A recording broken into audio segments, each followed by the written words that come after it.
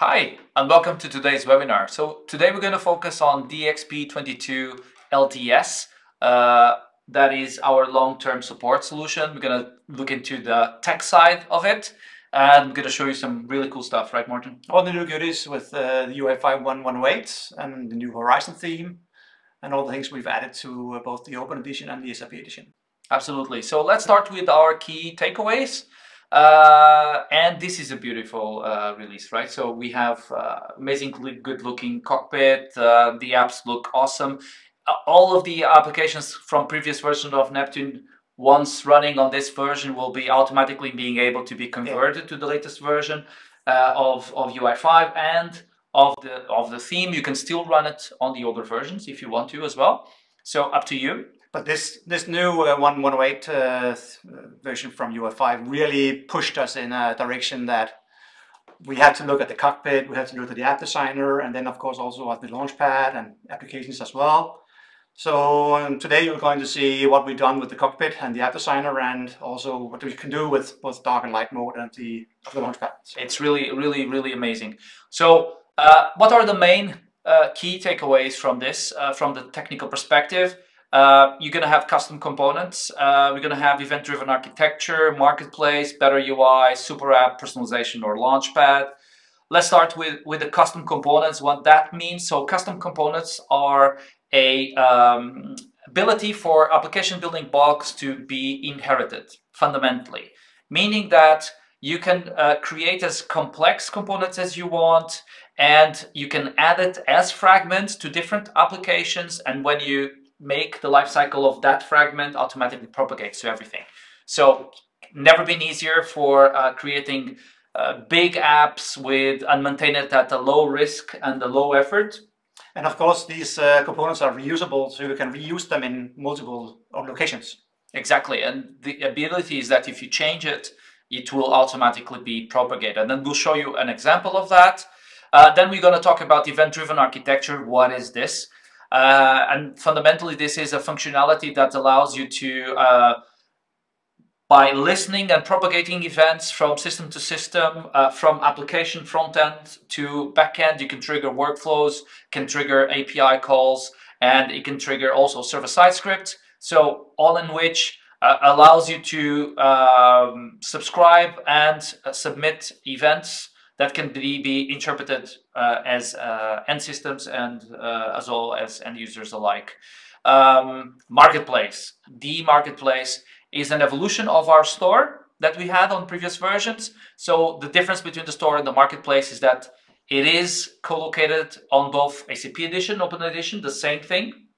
Not just the same thing, it actually takes the view from the Neptune portal and runs that locally on each tenant. Exactly. So we'll be able to actually give you more content and more functionalities on it without you having to necessarily have a new version or a new patch of DXP22. This is also backwards compatible to DXP21, meaning that also this will be your way of deploying applications from the app builder, which is the no-code part on the DXP portal, over to your runtimes for SAP Edition, Open Edition, in a super simple way within governance, really nice and simple, really a nice flow. Among other things, you're going to have partner solutions embedded in there. You're going to have building blocks, SAP templates. You're going to have code snippets as well. And you can have a public side and a private side. And we're going to cover that in a little bit more in detail. Also, we already mentioned the latest version of UI5, 1108, LTS, both SAP UI5 and Open UI5 directly embedded into the runtime. So what can this do in terms of better look and feel, consumer grade UI? So we changed again that on the cockpit. We changed as well on the launchpad. And speaking of the launchpad, the super app, the launchpad is no longer just a launchpad, it's a super app. You can bring your own app into it. You can completely, as an end user, personalize your launchpad, making it super nice and simple for the end user to create what matters to them within the governance as well. So everything's still role-based authorizations, but each end user can, on their mobile device or on the launchpad, on the desktop, make the changes that they want, right, Morten? Correct. Very well. So let's start with custom components. And what do they bring? They bring more reusability. Every time we speak with customers, and we do that often, or one of the main targets they have is to be able to do many things at the same time, meaning that they can, so having the app as an end result of multiple mini apps, let's call it like that. We can do the app cache load, of course, already. And I'll show you here an example. You create a custom component.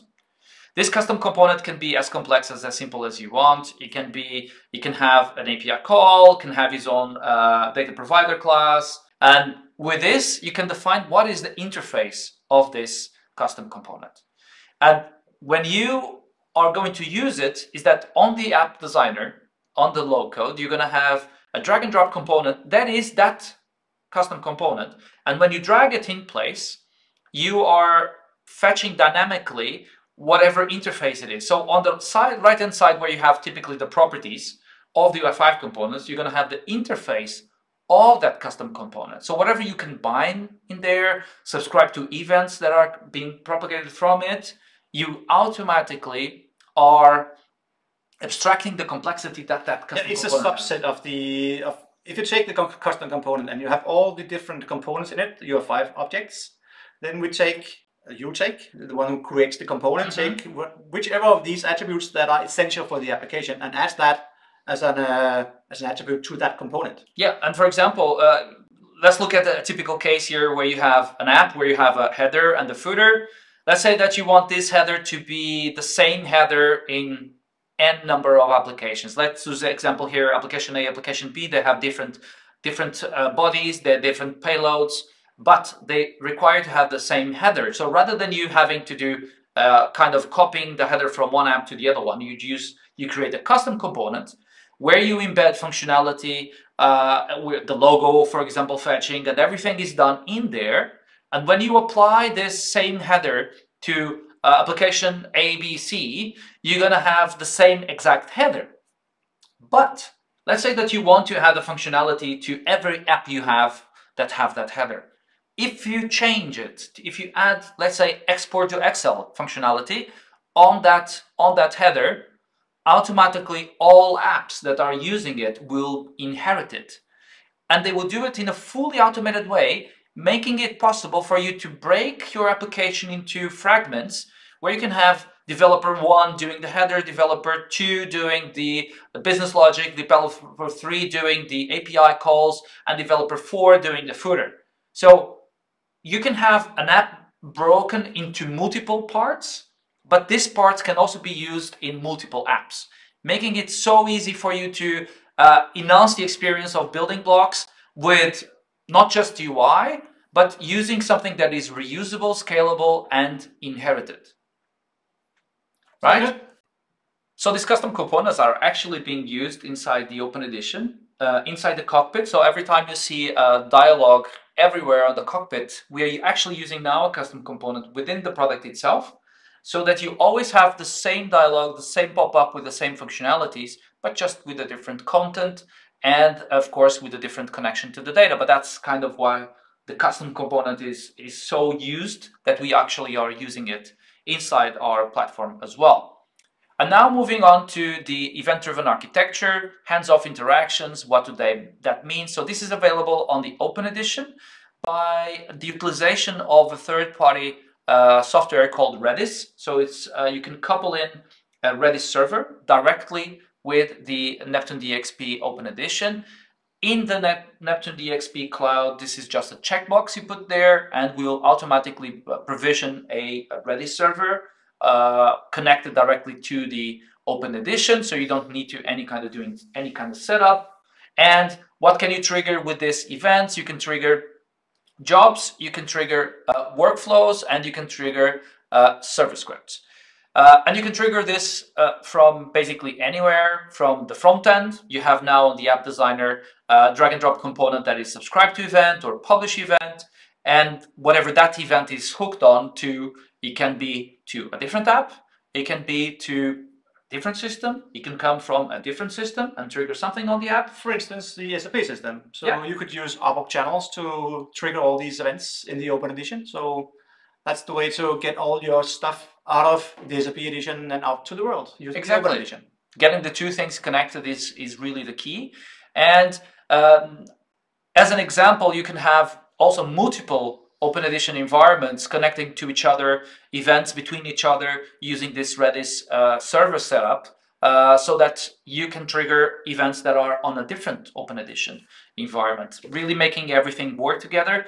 But we really wanted to show you something that is real, that is simple, and that's very objective. So let me show you here an example of a restaurant queue management. So you're going to have on the left-hand side the client-side application, and on the right-hand side the restaurant manager application. So, and you can think of this as many scenarios: production scenario, notification scenario from a maintenance perspective. So basically, hands-off interactions means that you don't need to sync. It's not asynchronous. Everything is synchronous. Right? So let's see the example, how to make it. On the left-hand side, you have the queue. Me as a customer of the restaurant, get in, put on my name, saying that I'm on the queue, having some comments if I want to, my details, and this is just an example. So as I click on start, automatically on the right-hand side, you can see the queue from the actual manager of the restaurant. So the restaurant can immediately see, the restaurant manager can see that there is a person waiting. As he moves the customers to a in-processing queue, automatically the customers, as you can see on the left-hand side, are automatically updated. You can see how long was that, and as you move the customers from in-processing to completed their meal, the customer that has put on the request gets a request for the order has been completed, can give feedback, and automatically that updates. So that's how easy event-driven architecture can be. Just 2-3 components that you drag and drop into your app, and you can subscribe and publish to. You have code snippets as well on the server scripts, so very easy to use basically everywhere.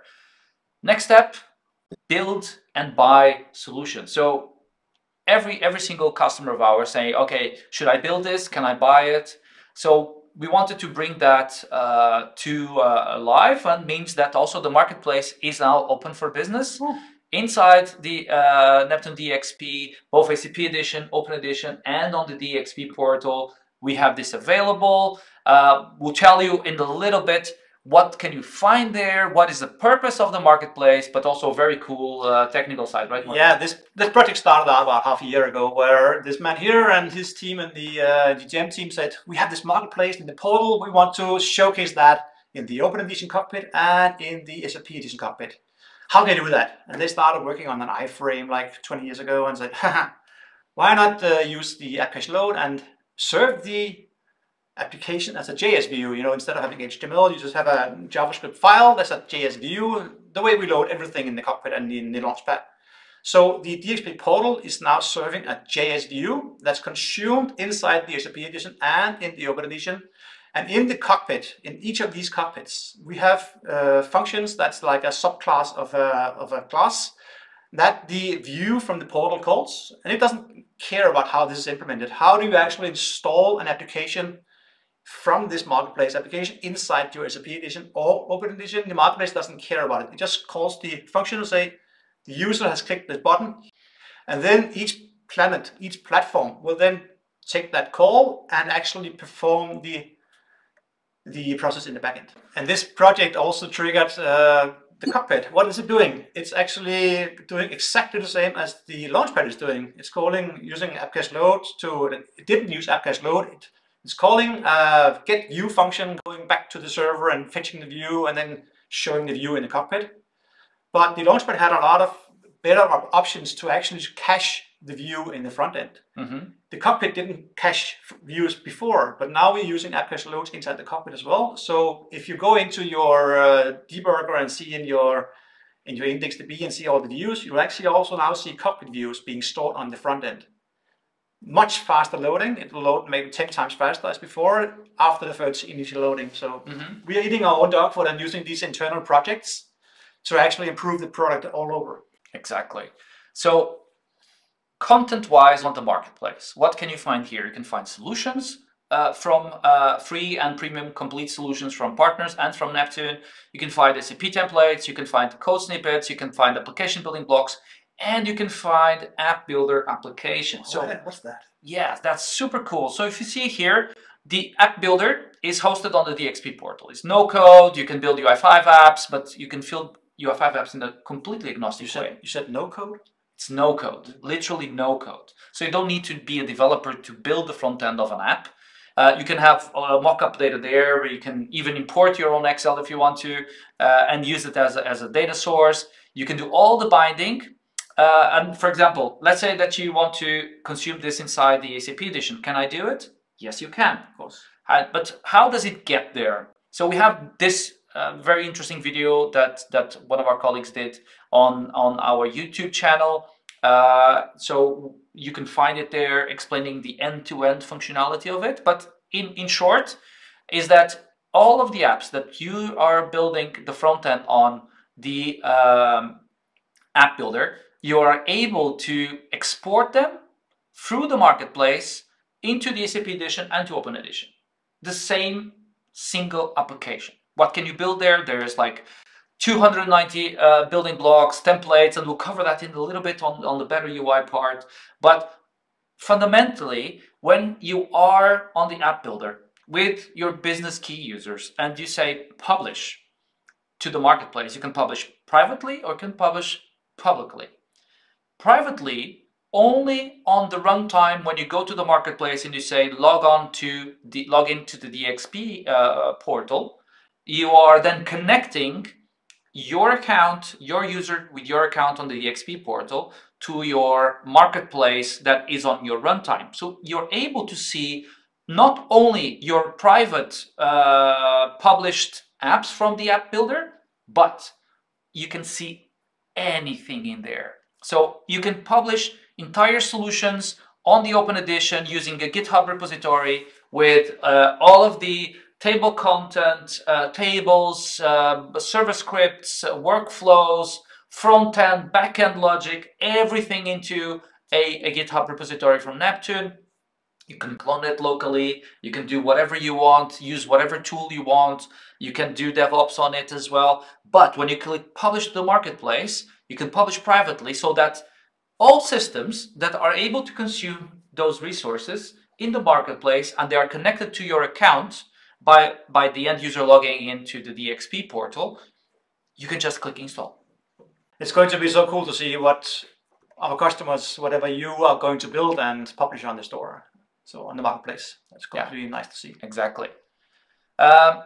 Speaking of UI, we've been talking about how this UI5 has really changed how everything looks like, right, Martin? Mm-hmm. So part of it is, as I said just earlier before on this webinar, top quality UI, what that means. In terms of UI5, you said that we really changed the way that the Launchpad looks like, the cockpit looks like, but also we are bringing in better development tools into the cockpit, right? So both on SAP Edition, Open Edition, we are using the aggregations of the UI5 so that when you drag and drop a component from the list of components into your applications or in between your application, it will show you red or green, depending if the aggregations will let you put it there. What that simply means is that you cannot break your app. You can turn it off as well. Yeah, much better to when you're placing a header or a footer in a page, you'll see where it can go.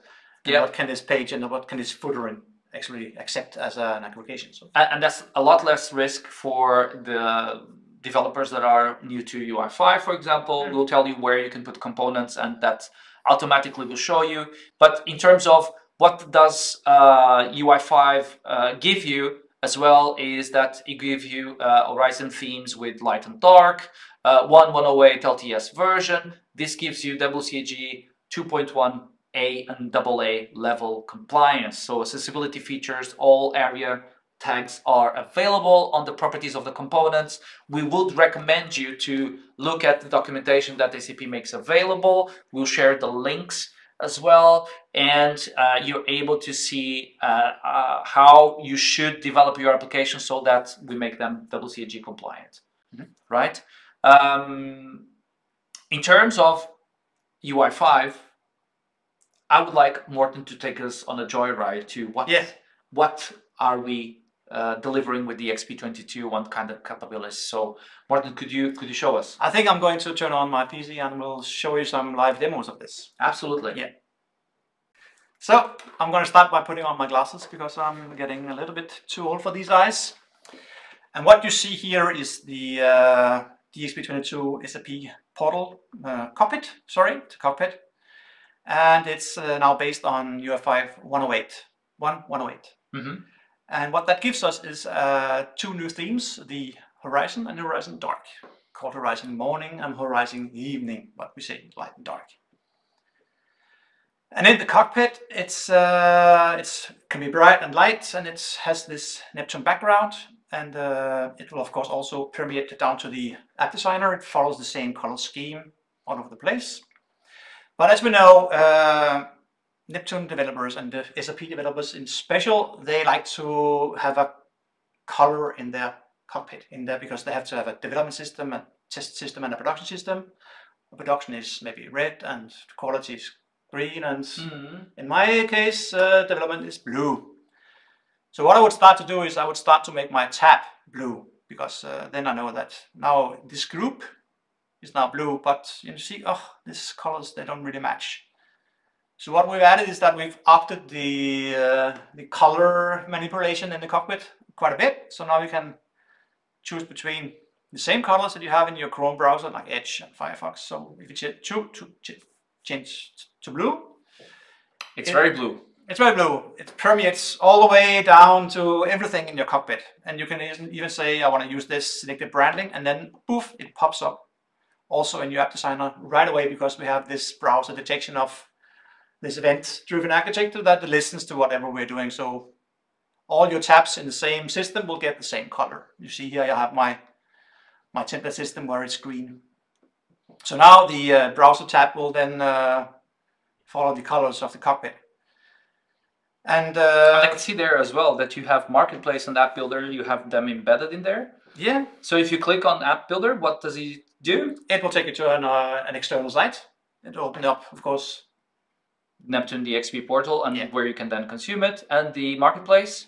The Marketplace will then be consumed directly inside with the colors of the system you run.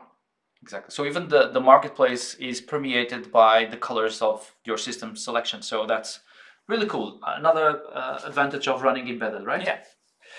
So let's say you don't want you would say, I want these colors to be a little bit more muted. You can turn down the whole setting of your colors.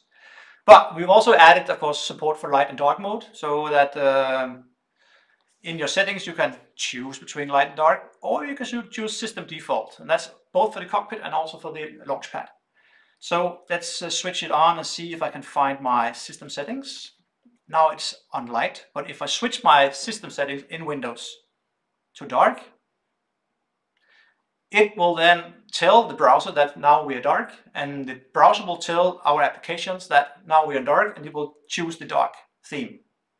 So everything just turns dark immediately. In every tab you're in will be dark, and you see that the colors will match now the colors of the browser, because that's more like light when you're in a dark mode. This is very geeky. It's very geeky, but I think it's something that when you're on your phone, and if you have a dark mode on your phone and you install an application, you don't need to go in and change your theme to dark. The phone will actually just detect, okay, you have a dark mode enabled. Do I have a dark theme in my Launchpad? Yes, and just show that. So we recommend now that you, in your Launchpad, have two themes, a light and a dark mode. Just two, and the user never has to change it. Just always choose the system default. But for this purpose, we're going to go back to light, because that's easier on your eyes in the video. So that was the part about the theme detection and the system colors in the app designer and in the cockpit. So now if you go to the Launchpad, if you focus on end users and we think of what can they bring, we have increased a lot on the capabilities for increasing productivity for the end user. What does that mean? Is the Launchpad can be manipulated, can be personalized by the end user, by whatever they want, without jeopardizing anything in terms of roles and authorization. So if you show us what are those capabilities, and so this is really cool. So of course a Launchpad starts out with the normal configuration. You as a developer or system administrator will configure the Launchpad with tile groups and tiles. We like to call these tile groups screens, because one tile group will then be one screen in a way. So we call them screens, and then we have the sections inside of each screen. But it's technically tile groups and tile groups and tile groups. Top level tile groups are called screens now. So you'll get the default setup and layout, and of course also in the Launchpad you will have the option to now turn on light and dark mode. So this is on system default and we are on light, but we can of course turn on dark mode and everything just turns out dark and light. And this is for also accessibility features, high contrast themes. You can also make it available. You can choose to go into the UI5 theme designer and create a theme based on one of the high contrast themes, both light and dark. So you have just totally high contrast theme. So Neptune DXP supports all accessibilities features you can dream of. But let's start by figuring out what can the user do here. Say, I have a lot of tiles, I have a lot of applications. Maybe they want to move them around a bit. So they long press or they right click and then get a little menu saying, I want to edit my screen. And now you can start removing things, or you can actually start moving things around. So the end user can then customize the experience inside each screen. You can say, I want this a little bit bigger, so it can actually reach out and make that tile bigger. You can choose to add a new application, and you can then add an application for everything you have done inside your Launchpad. So all tile groups, all screens, basically you can have a catalog of everything, even the ones that you have removed, they'll be always here on the catalog. So you can always add them back. And you as a developer can add a hidden tile group that's not shown in the menu in a way in this navigation, but they will be available for searching and adding. And then you can create them like a minimalistic experience at the beginning, and people can add like rare used applications if they want to. Yeah. And you can create a link, an app from link, so that you want to have an application maybe from your app builder you want to showcase. You can add directly into the Launchpad. Maybe you have a Salesforce document that you want to showcase inside the Launchpad. But let's see what's... because that adds it as a tile, right? Let's add it as a tile. But I want to showcase that from inside one of our applications. Yeah. Can we do that? We can do that. Let's say you want to see... let's go back to this. I have a work order. So I have an application. This is then full of work orders. And whenever I click on one of these, I have added inside my application, I have set to the Launchpad, whenever a document is opened, I want to add that to the recently used features. And you see here we have a new search bar in the Launchpad. It's similar to what we have in the cockpit. You have your applications, recently used, and you have your favorites.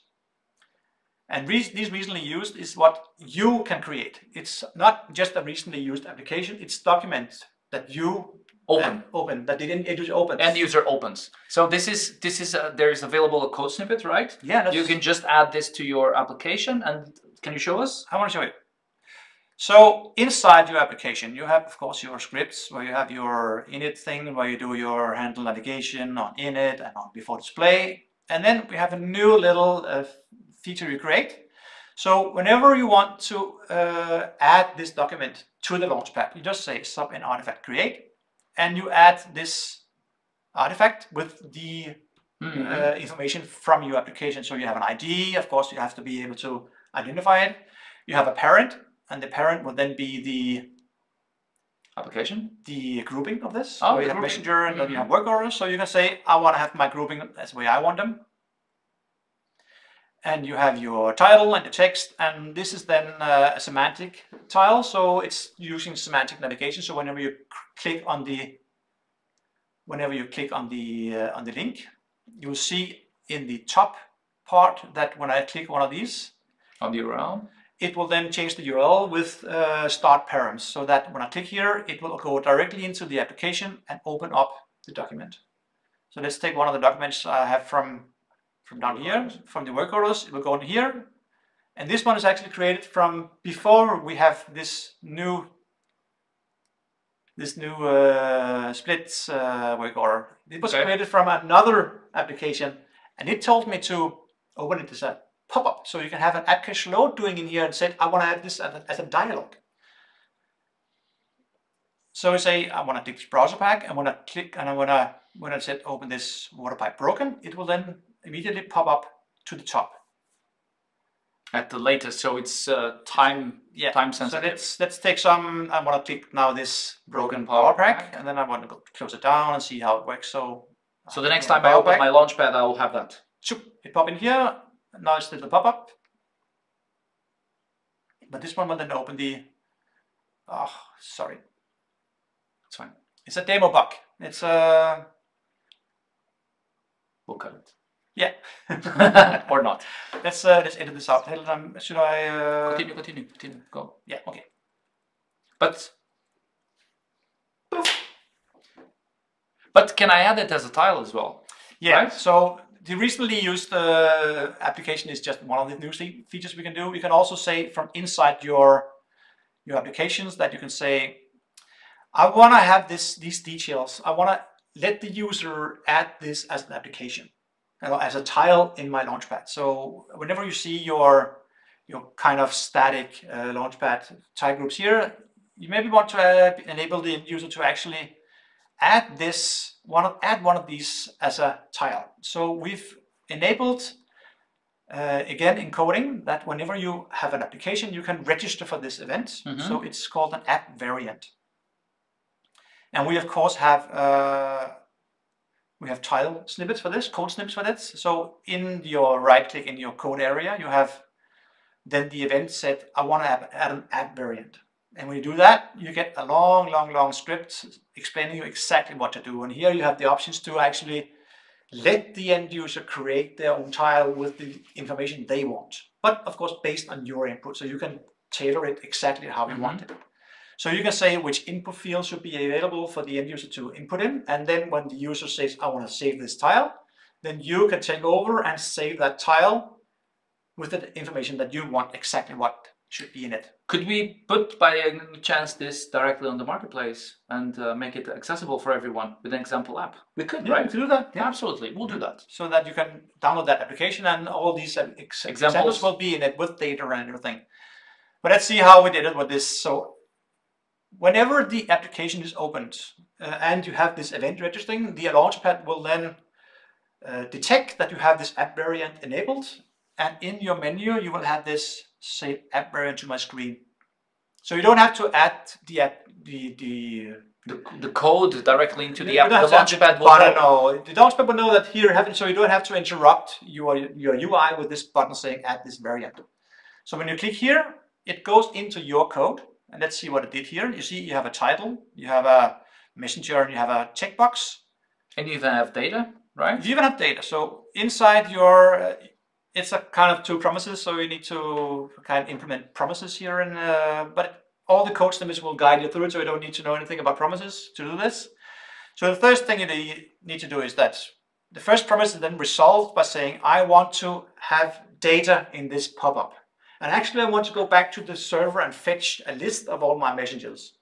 And when I'm done with that, you see here that I have it's searching all here, it's pushing all the data to one application, and it resolves it and says, I have these input fields. This is then, this object will then be the input to the promise, and says it has the input fields. I have a title, I have a label with the messenger, and exactly these three fields are the one we see in the screen. And you can even populate these fields with data. So here I have said this is select.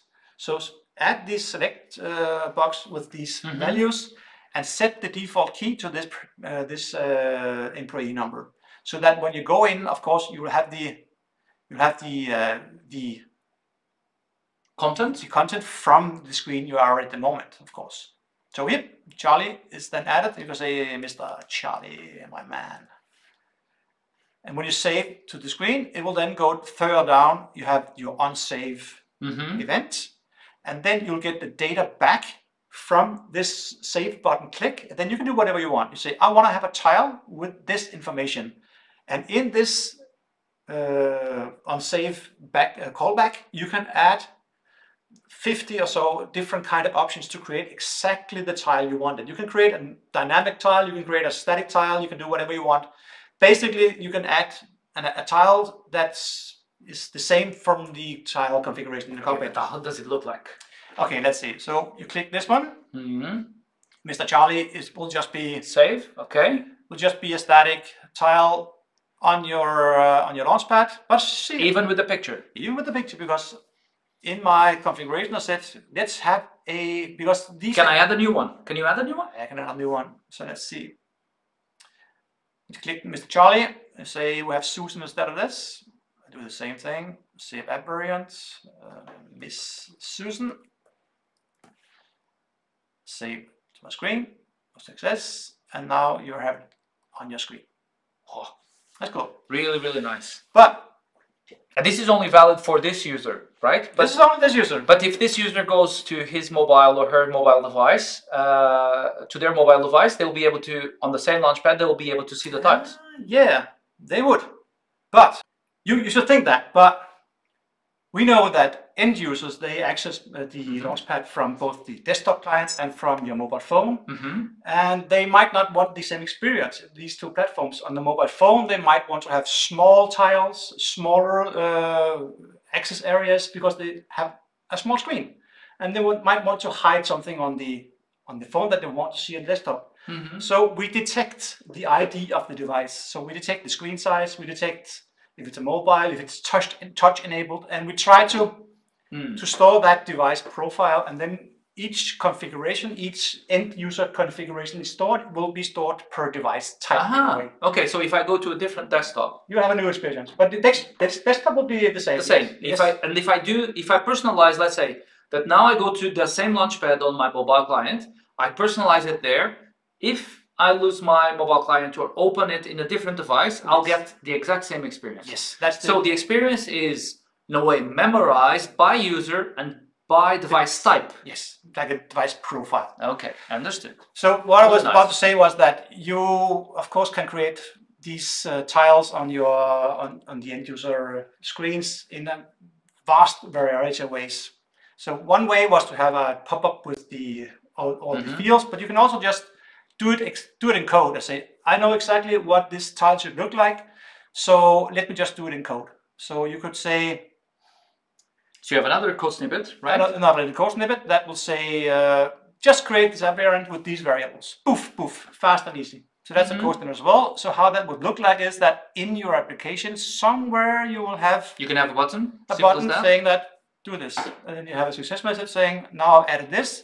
And this is then a completely different tile than the other ones. So it's the same application, but now I've added a lot of more data to it. More data to it. So but of course we can resize this one. Yeah, because that was a little bit too big. It's the tile group settings is so that it's a little bit small. So now the end user I just want to make it bigger. Simple. And they to remember this. Yeah, really good. One other thing, a lot of stuff, right? You can add your things to the favorites.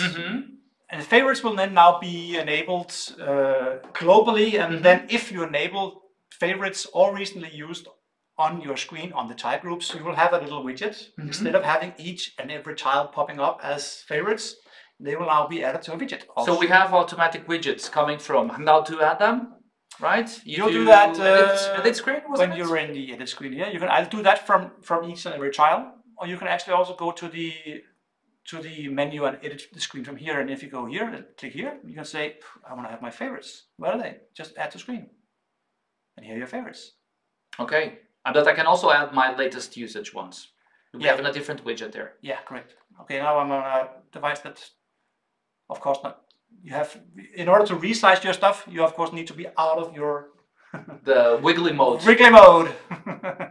So I want to resize this, and maybe I want to put it Wide. and you can say I want a compact mode, so a little bit smaller, but whatever you want. You can have your favorites as a widget.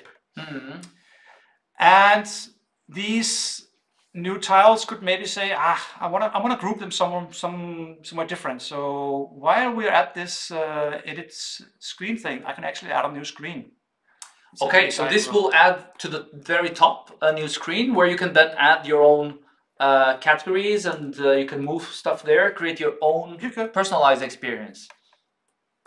So I just add a new screen, and immediately I'm taken to that screen, and I can start adding stuff here.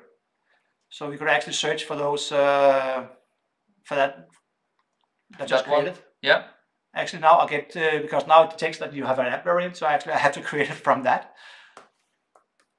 Because the application says that whenever you do this, you need to create an application move. You have this. But I can also move it here, right? If I now go on the to where I had it, I can right click there, and on the mobile device you press down. Yeah, deep press, this is mobile. Right? This is mobile friendly. So whenever you long press on the mobile client, like a long touch, it detects your touch enabled, and then it's a long press. So if you move it now to my stuff, poof, it's here. It's there. Amazing. And you can then move all your. Very good. So what else do we have? So we showed the quick recap. We showed you the personalization framework on the Launchpad.